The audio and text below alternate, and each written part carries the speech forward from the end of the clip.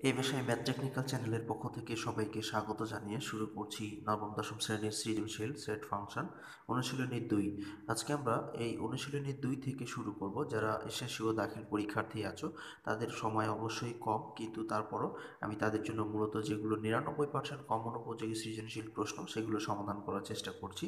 তো আজকে আমরা তারও ধারাবাহিকতায় আমরা সেট ফাংশন থেকে আজকে আমরা 5টি সৃজনশীল প্রশ্ন সমাধান করব, যেগুলো অত্যন্ত গুরুত্বপূর্ণ। তো আমরা প্রথমে 1 দিয়ে শুরু করেছি, আমরা এখন সৃজনশীল প্রশ্ন নম্বর 1 সমাধান করব।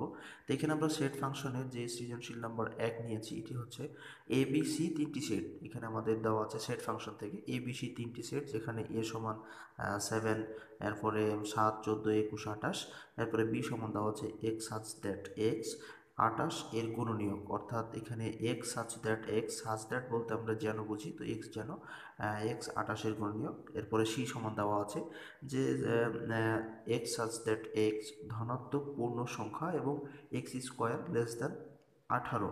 তো অর্থাৎ এক্স স্কোয়ারের যে মানটা আমরা পাবো এটা অবশ্যই 18 চাইতে ছোট হবে।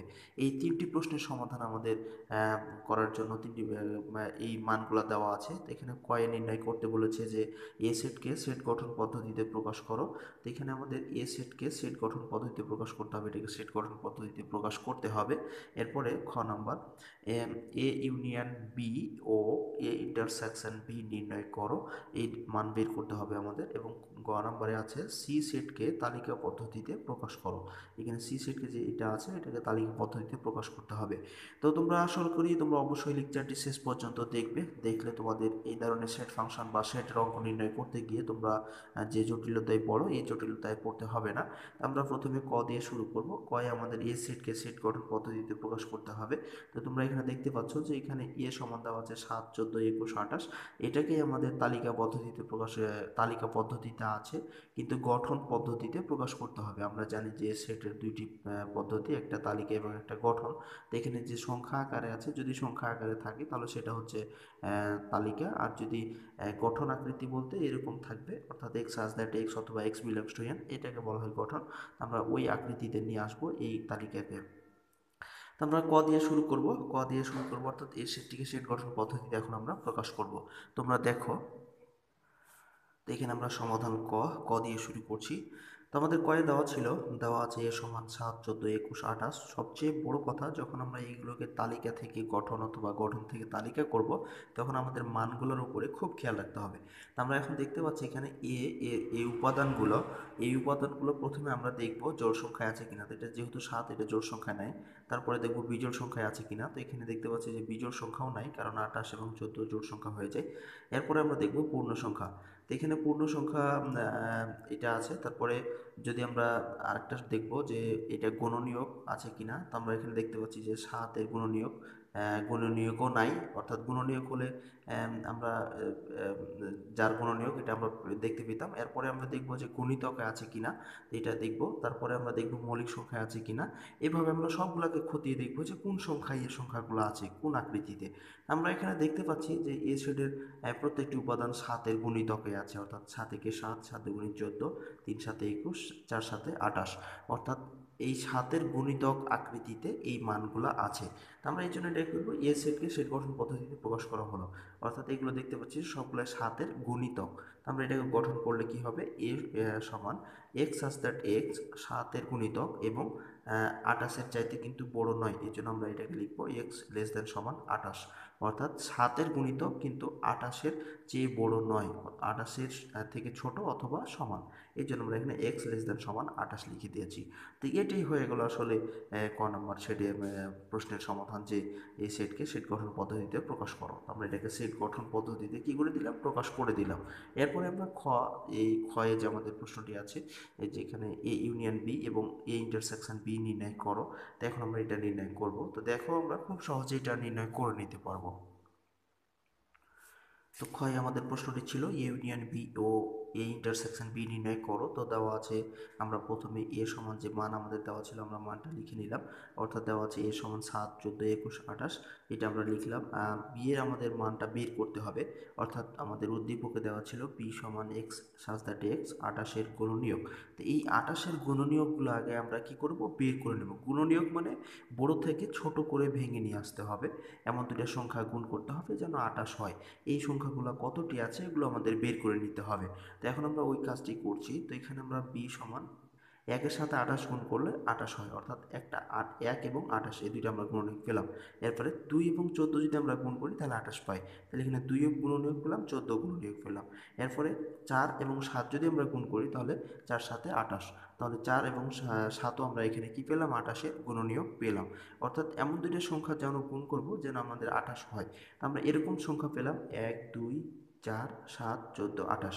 তো এটি হয়ে গেল কি বি সেটের গুণনীয়ক, অর্থাৎ 28-এর গুণনীয়ক। তো এখানে বি সমান 1 2 4 7 14 28, এটা আমরা বি এর মান পেয়ে গেলাম, অর্থাৎ বি এর যে গুণনীয়ক বের করতে বলেছিল 28-এর, তো আমরা এই কয়টা কী করলাম, গুণনীয়ক আমরা পেলাম। এরপরে আমরা যেহেতু আমাদের এখানে এ ইউনিয়ন বি এবং এ ইন্টারসেকশন বি এই দুইটার মানের প্রয়োজন, অর্থাৎ এ এবং বি এর প্রয়োজন, আমরা এই সমান পেলাম এটা, এবং বি সমান পেয়েছি আমরা 7 14 21 28। তো এখন আমরা এই সেটগুলো আমরা নির্ণয় করব, অর্থাৎ এ ইউনিয়ন বি প্রথমে, এরপরে এ ইন্টারসেকশন বি। তো এইভাবে আমরা এই দুইটা নির্ণয় করে নেব। তো প্রথমে আমরা এ ইউনিয়ন বি নির্ণয় করব। তো আমরা এখানে এ ইউনিয়ন বি লিখলাম, লেখার পরে এর মান বসাবো এবং বি এর মান বসাবো। তো এখানে এ সমান আমরা পেয়েছি 7 14 21 28, এটা এর মান পেয়েছি। এরপরে ইউনিয়ন আছে, ইউনিয়ন আমরা লিখলাম। এরপরে বি এর মান আমরা পেলাম যেটা 1 2 4 7 14 28, আমরা এই মানটি পেলাম। তো ইউনিয়নের মানে হচ্ছে দুইটার মধ্যে যদি মিলে, কোনো সংখ্যা মিলে তাও নিব, আর যদি না মিলে তাও নিব। তবে মিললে আমরা একটা সংখ্যা নিব। যেমন এখানে এই সংখ্যাগুলোর ভিতরে 1 নাই, কিন্তু এই সংখ্যার ভিতরে 1 আছে, আমরা এখানে 1 নিয়ে ফেললাম। অর্থাৎ মিললেও নিতে হবে, না মিললেও কী করতে হবে, নিতে হবে। তো এখানে 1 2 4 এই পর্যন্ত আমরা লিখলাম। এ পর্যন্ত কিন্তু এখানে কোনো সংখ্যা ছিল না, তারপরেও কিন্তু আমরা লিখেছি। এরপরে এখানে 7 আছে, এখানেও 7 আছে, তো দুইটার মধ্যে থেকে একটা।